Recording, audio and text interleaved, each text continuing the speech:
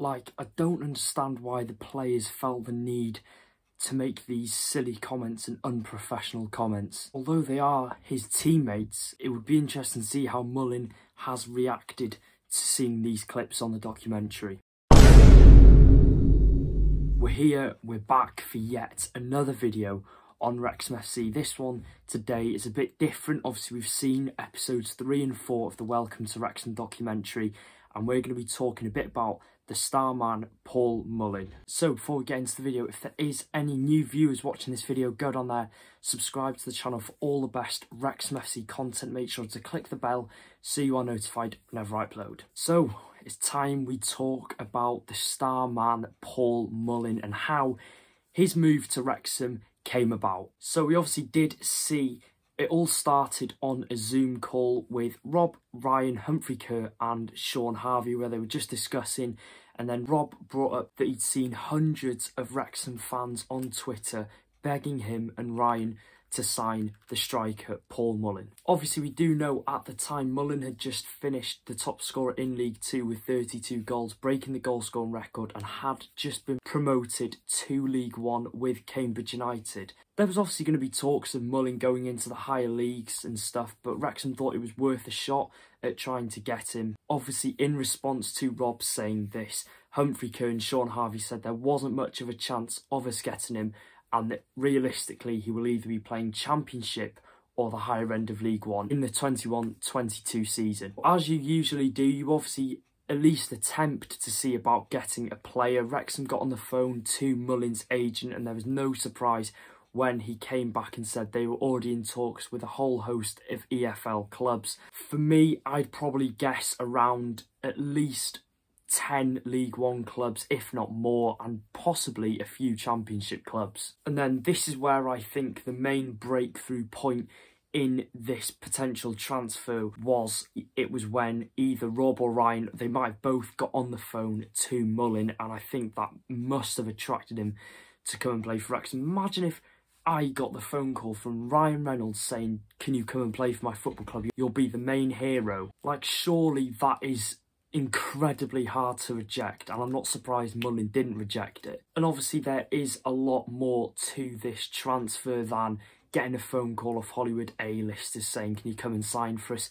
He had also said after he left Cambridge he wanted to move closer to home. If you don't know, it's Merseyside when he played for Tranmere, obviously, so Wrexham to Merseyside is obviously no distance at all, maximum an hour and 20, so he's very close to home. And if the wage was obviously equal to the one that he was at Cambridge United, then it was a no-brainer to move to Wrexham, with also the ambition the club has got to go that step further. Mullin did come out and say that money had nothing to do with him moving to Wrexham, which it just shows he wants to be at a club where he's enjoying his football. He obviously puts family above money and popularity. So in a nutshell, what I would sort of get from this transfer, I think Rob and Ryan had a huge role to play in this transfer. Don't forget Parkinson as well.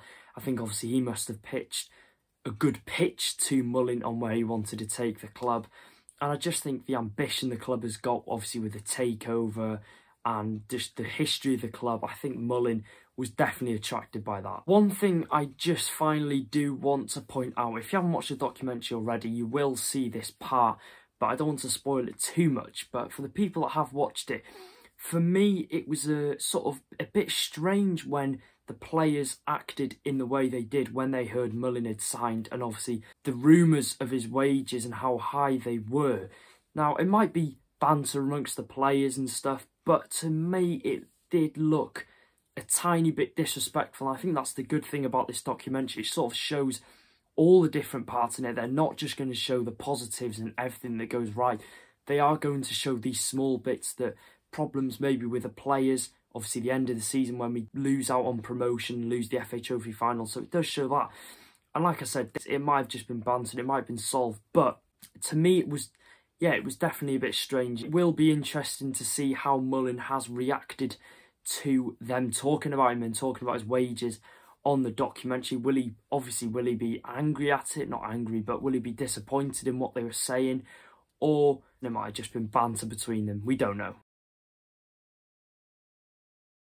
that is the story on how Super Paul Mullin signed for Wrexham Football Club. And obviously since he has signed last summer, he's proved to be an absolutely incredible signing. One of the best strikers we have seen in a Wrexham shirt. 33 goals in 44 league games. He's a cheat code to have in this league. He's incredible. What a striker he is. And he cemented himself as a real fan's favourite. I think he will go down as a club legend. It's hard to do that in a season, but I think Mullin is going to go down as a club legend. Let me know what you think of the 2 latest episodes of the Welcome to Wrexham documentary. I think, in my opinion, it just keeps getting better over the course of the episodes, and I think it will just continue to get better the more we see into the season, because we're obviously in pre-season yet. The season hasn't even started, and I would give it a solid 9 out of 10, the documentary. So yeah, that's really good to see. And make sure to get down there, if there's anyone watching that isn't subscribed, go down there, subscribe for matchday vlogs, just in general Wrexham FC content. I'm going to be bringing out